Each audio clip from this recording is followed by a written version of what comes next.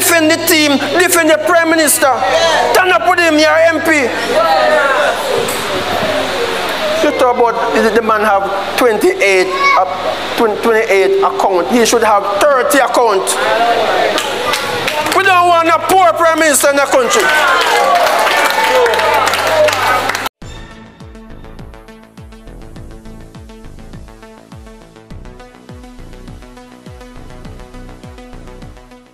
Bless up my people. Welcome back to the channel. Welcome back to a brand new video. And in this one, my people, plans to combine Emancipation and Independence Day.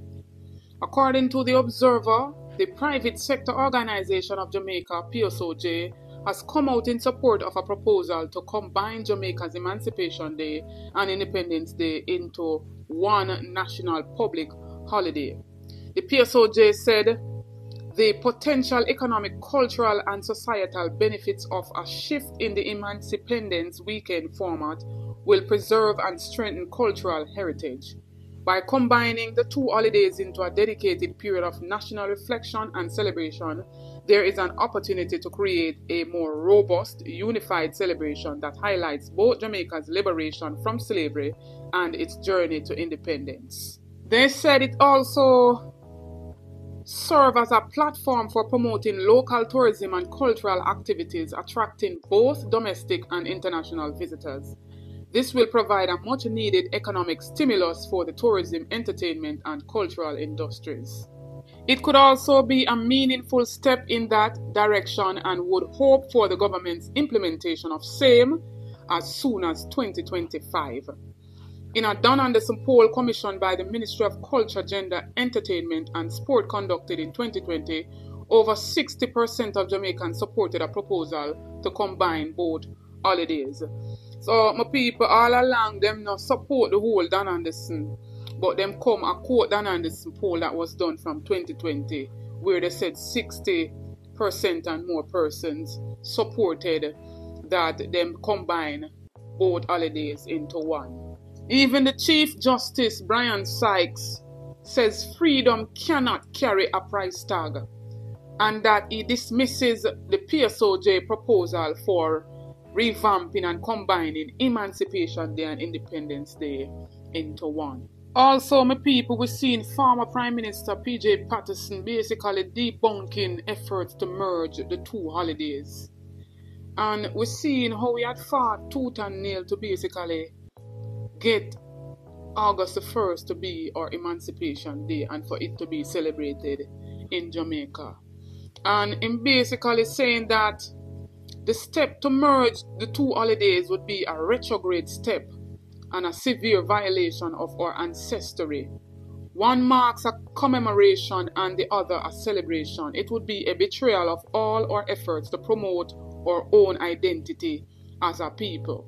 He also wanted to make it clear that it is not a partisan political position nor an expression of doubt on the accuracy of the Don Anderson poll, which was commissioned by the Ministry of Culture. So him no want to make it seem as if he don't believe in the accuracy of the Don Anderson poll, and he's not coming from a political place as well. But he says to determine where we are going, we must know from whence we came. Slavery is the most heinous crime against humanity. It is not Queen Victoria who set us free, it is the rebellion of our foreparents and their resolute struggle, which when combined with the drop in economic terms of forced labor, served to hasten the abolition of slavery. The Abolition Act earned £20 million for the slave owners and compelled the slaves to repay them an additional sum calculated at £27 million by their forced apprenticeship for 4 more years. Our inheritance was poverty, disease, ignorance, and homelessness. So for their emancipation freedom on August 1st, 1838, our ancestors paid for their freedom with blood, and taxpayers of succeeding generations paid for a debt which was so huge that payment of the loan amounting to billions of pounds in today's current value was only completed in 2015. So my people, I want to hear your thoughts and opinion in the comment section. Tell me if you agree or disagree of merging these two holidays, because all for the PSOJ is just for business. It's only about money for them. You understand? That is why they keep making these proposals to merge these two holidays into one. Talk up my people and tell me what you think. Because money cannot pay the price of what our foreparents had to forbear in the whole slavery. Anyways, my people, in this segment, we see a pastor basically speaking on the whole Andrew Holness 28 accounts and the whole IC report and findings. And him even go as far as to say Andrew should have even have 30 accounts.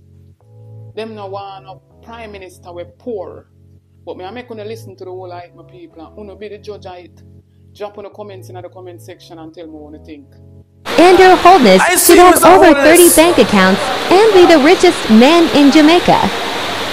Raise the MP pay and raise him pay to him 300%? Yes, sir. 300%. And before the MP them turn up with him and say this is how it's going to happen. See them run the corner.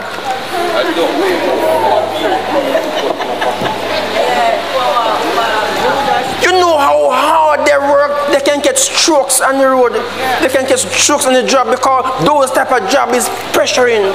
They look on 900 and 1,000 when you get promoted. They will spend it back in their constituency. They don't make the money unless they get some contracts.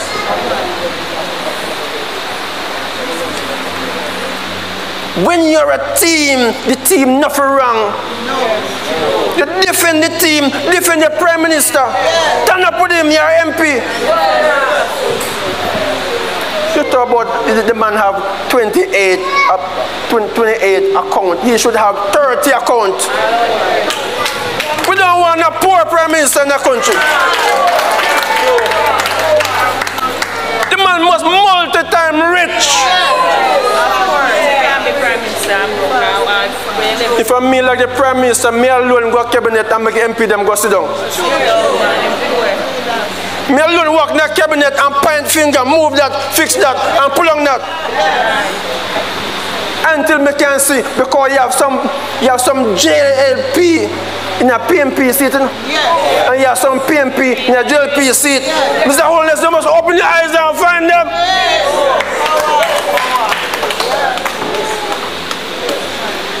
And not everybody with you. No. And not everybody can stand with you. No. 28 accounts is not enough for a Prime Minister. You have businessman in Jamaica have $20 billion in them account. Who if you reach out, my Prime Minister? You're crazy? Prime Minister should have 50 accounts. In pay should raise 500%. You know the burden man carry for the country? Yeah. Road fix, building a go up. Him can't please the whole country. No. At the same time. No. It take time. Yeah. Come to the man.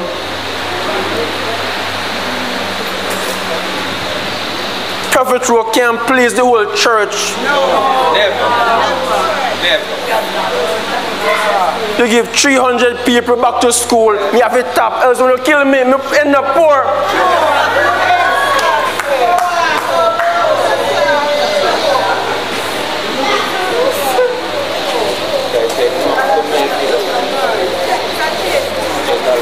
This is the idea, me think I don't give back to school. Look, me say back to school still a come.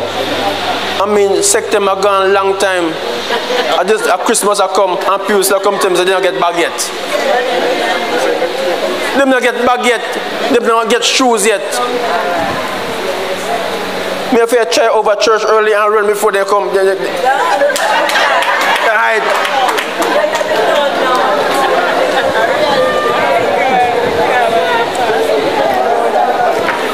We do not want no poor Prime Minister in Jamaica. The Prime Minister must be the richest man in Jamaica.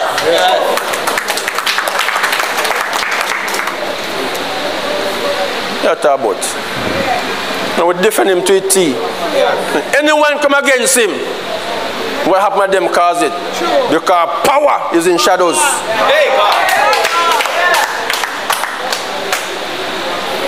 Back to Bible now. We don't talk about that.